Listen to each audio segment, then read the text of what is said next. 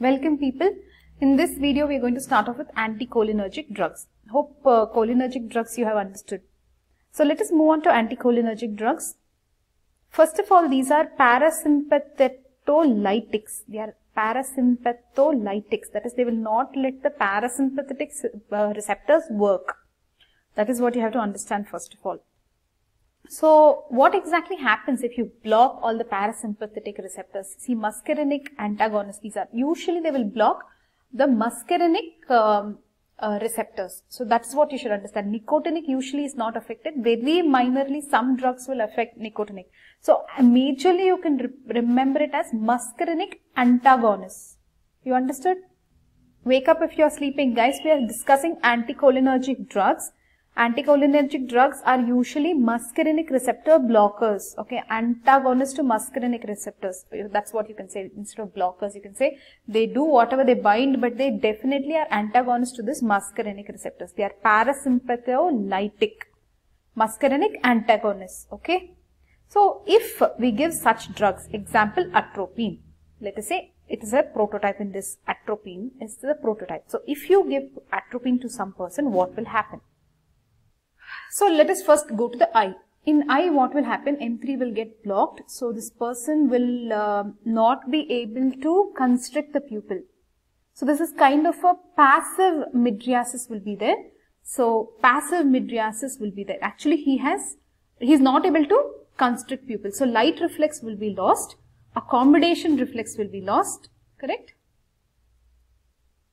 This person will have a very dry mouth. Remember, atropine, dry mouth. Then M3 is blocked, so this guy will have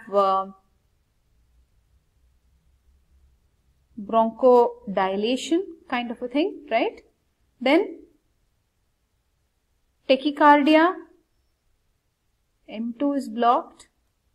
He won't sweat, he won't secrete. Urinary retention will happen.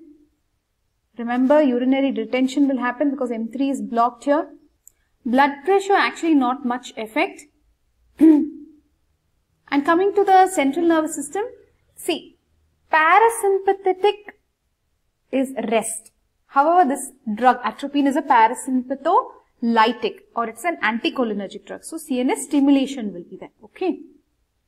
Now sweat glands are not working. They are not sweating. So what happens? The body temperature can rise. Okay.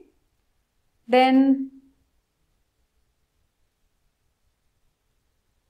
that's all, guys. So much if you have understood, more than enough, okay?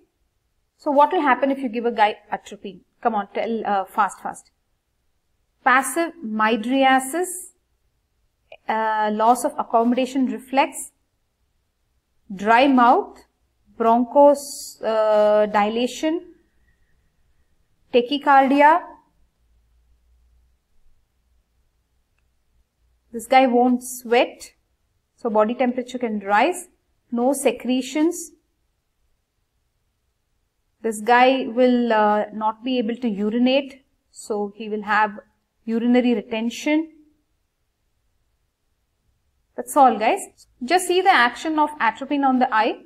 Passive mydriasis because M3 block. Paralysis of constrictor pupillae. Constrictor pupillae cannot work. He cannot constrict the eye. But this is passive mydriasis. It's not active mydriasis, okay? Because you are doing blockade of M3. Alpha 1 is not stimulated. Alpha 1 if you stimulate, then only you will have active mydriasis. So this is a passive mydriasis. Then accommodation reflex. Accommodation reflex is lost because the ciliary muscle is paralyzed, okay? M3 receptors, ciliary muscle, M3 receptors are blocked. So ciliary muscle is paralyzed. Ciliary muscle cannot accommodate the lens. So the lens, it's not able to change its shape. Hence there is loss of accommodation reflex. Understood? Accommodation reflex is lost here. Here light reflex is lost. Both the reflexes are lost. Okay. So far we have seen what exactly these drugs, anticholinergic drugs do. Okay. Now, where exactly you use what is the classification, all that we look at in the next video. Okay. See you guys. Bye bye.